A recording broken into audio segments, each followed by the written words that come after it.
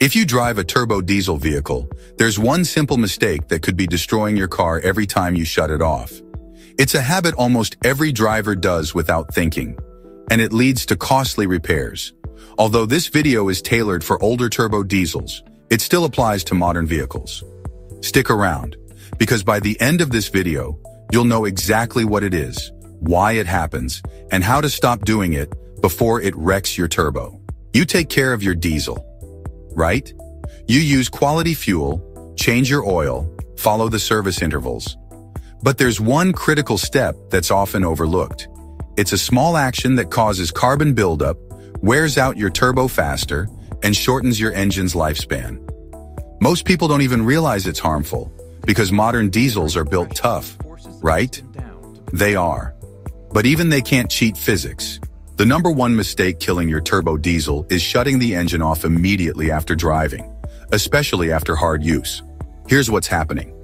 After highway speeds, towing, or climbing hills, your turbo is spinning at over 100,000 RPM. It's red hot, literally glowing in some cases. You park and turn the engine off. Oil and coolant stop circulating instantly.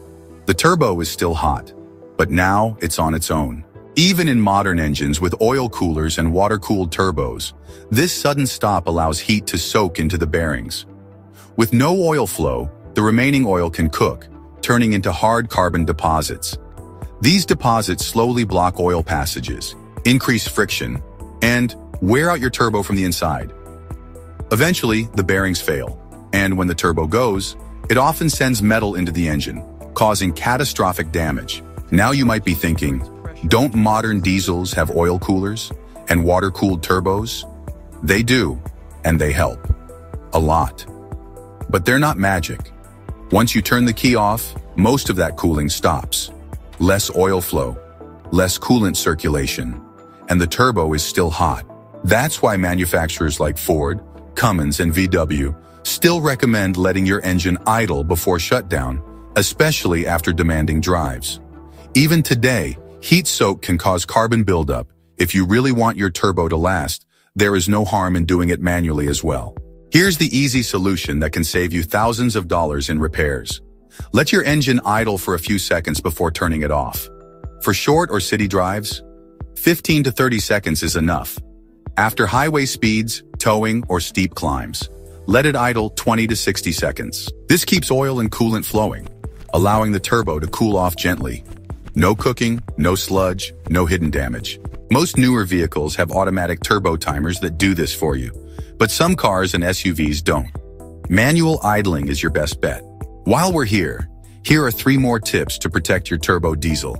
First, use the right oil viscosity.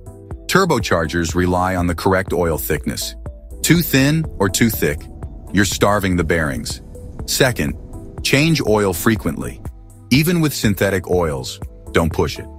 Every 5,000 to 6,000 miles is smart, especially if you drive hard. Third, don't let it idle cold for too long. Long cold idling creates more soot and carbon, especially in diesels. Drive gently instead to warm up faster. Taking just a few minutes to let your turbo cool down is one of the cheapest ways to protect your diesel engine.